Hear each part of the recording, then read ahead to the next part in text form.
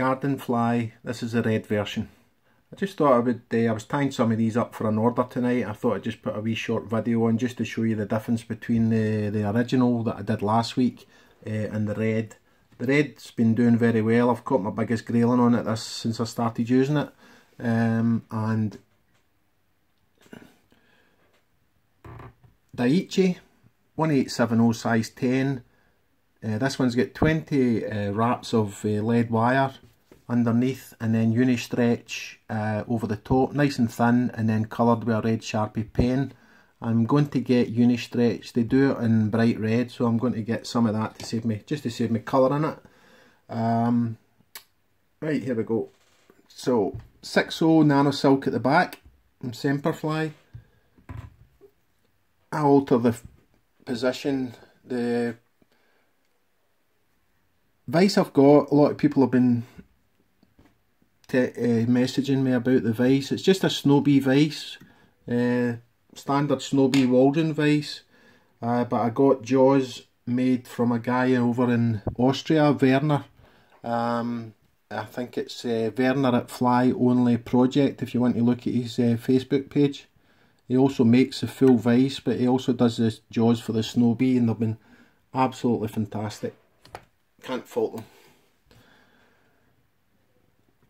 Right, so tighten that up. At the front, 12.0 nano silk.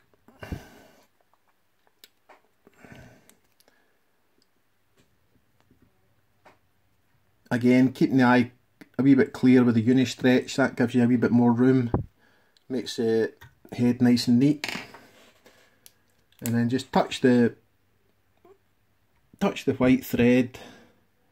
Don't really need to do that, but I like to just make it as neat as possible. Again, move the hook slightly. Just gives you a better angle to start. Nice and tight. Get the rib out the road.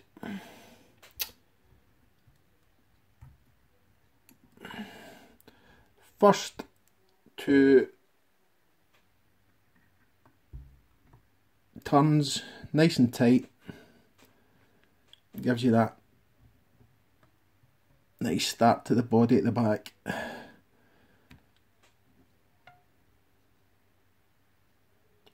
And then your third turn, you start to see the line just in here, and then all the way down you're putting your next turn right on that line, and that gives you the lovely segments, and they're all nice and evenly spaced. You can slacken it off slightly in the middle. It's amazing. I'm going to be doing some caddis patterns later on, and you'll really be able to see the shape you can put into a curved hook just by altering the tension on the virtual nymph skin.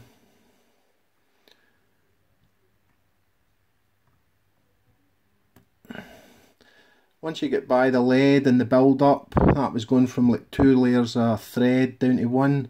I really start to tighten the pressure to keep it as slim as possible down to the end.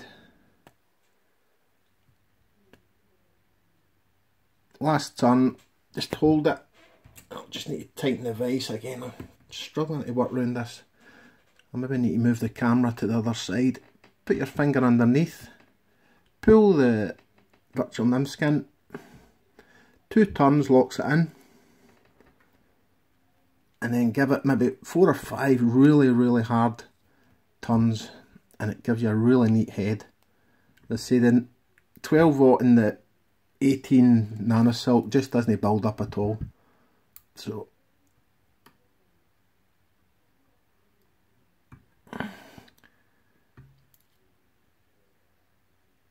pull it really tight in with your scalpel.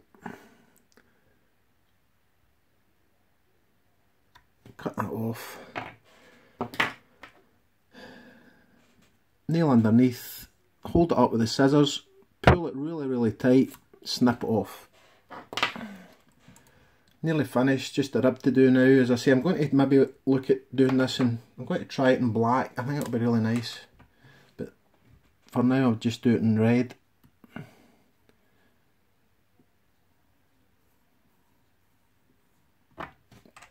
Again, just a bit of Sharpie pen. I only use white and black nano silk. You can just, if you need green, you just put some green pen on it. It's great stuff. And then just bring your thread up right in between where the turns. It's pretty clear where you put them. Just nice and smooth. Keep the tension. Pulling it in, you get nice, really nice segments.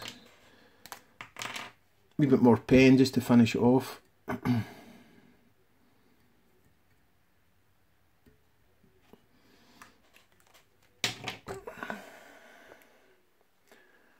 Big hands hitting the camera again.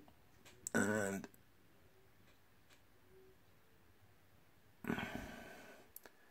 down to the finish. A couple of turns at the head. Whip finish tool. 1, 2, 3. Hold up your finger. Pull it really tight. You see there the colour bleeds right into it. That's another good thing about the nano silk. And there you go. Now that's looking quite good already. I'll show you another wee thing. I got this from a local guy called Scott Kane. It's called a cauterizer. It's very good for, you've just got to watch with the nano silk and that, because if you get too close, just basically burns it, but you can really make the head really neat. But just watch you don't go too close or it'll spring off on you, which I've done on numerous occasions.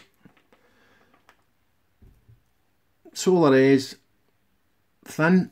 This is the lovely dispenser you get on these, and the lid, I'll show you how it works. The lid actually goes into the, try and get it in the camera, the lid actually goes into the nozzle, screws down.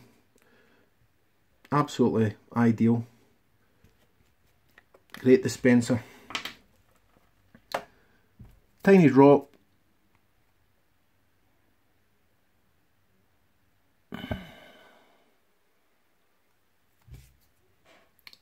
Very little, that might be a wee bit too much, but sable brush out the art shop.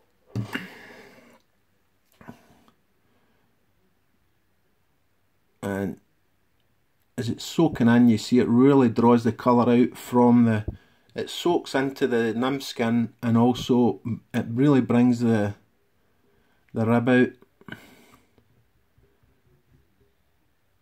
That's why I think it might be nice and black.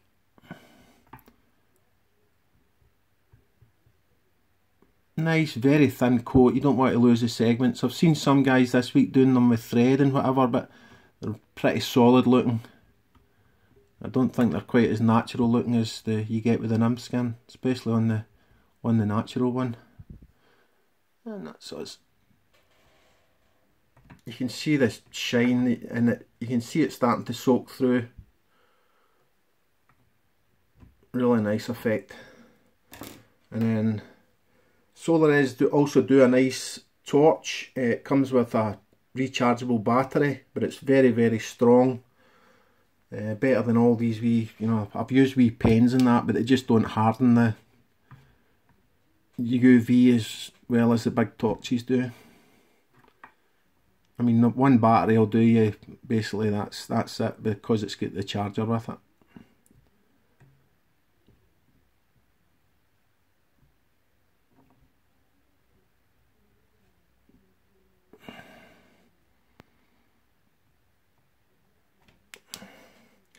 Don't need to do it with as long as that with the torch, but I just like to kind of belt and braces, make sure it's nice and firm. But you can see that's tack free, lovely shine, the garden fly.